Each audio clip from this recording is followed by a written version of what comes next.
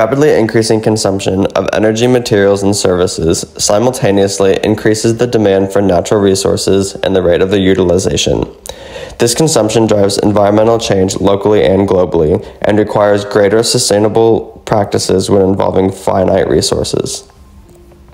Food production is a major contributor to environmental impacts in developed countries due to its high demand for natural resources, space, and energy.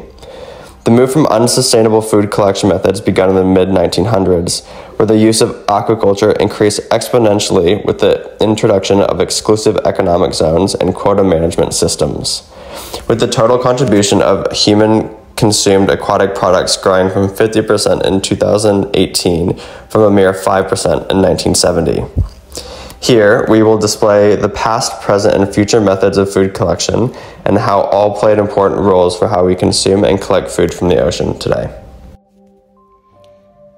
Before European colonisation and the start of the Industrial Revolution, Indigenous communities relied on basic equipment which was readily available in the natural environment. Here in Albany, the local Menang Noongar tribe used the tidal fluctuation of the ocean with the addition of large iron rocks to create fish traps which captured species such as whiting, herring, and snapper in shallow waters once the tide turned. The introduction of modernised fishing equipment and specialised vessels led to the exponential increase in the amount of food able to be taken from the ocean. However, this was not always used appropriately. Whaling in Albany was one of the first commercial industries in Western Australia. At peak, it provided 60% of the world's market for sperm whale products. Innovative technologies rapidly exploited the ocean, leaving whale populations at risk. Whale oil was used for lubricants, explosives, soap, and lamp oil.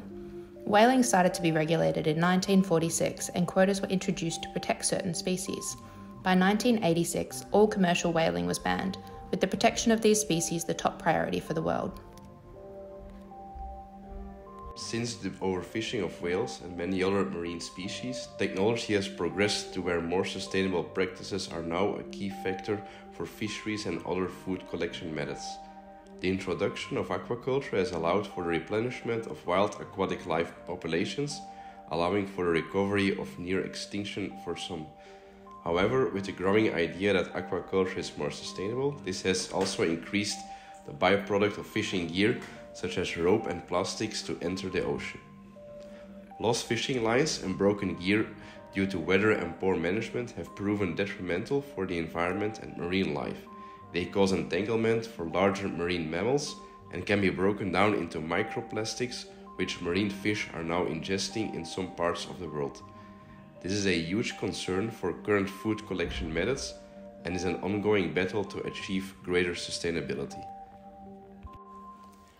The increased integration of sustainable energy use, multi-trophic aquaculture systems, and Indigenous partnership will increase the environmental protection of marine species and their habitats, as well as having the knowledge to mitigate possible detrimental byproducts that come with the increasing popularity of marine food. By engaging stakeholders and First Nations people, future planning will bridge the knowledge gap and ensure traditional knowledge is incorporated for sustainability practices, which is essential to preserve the future of marine resources.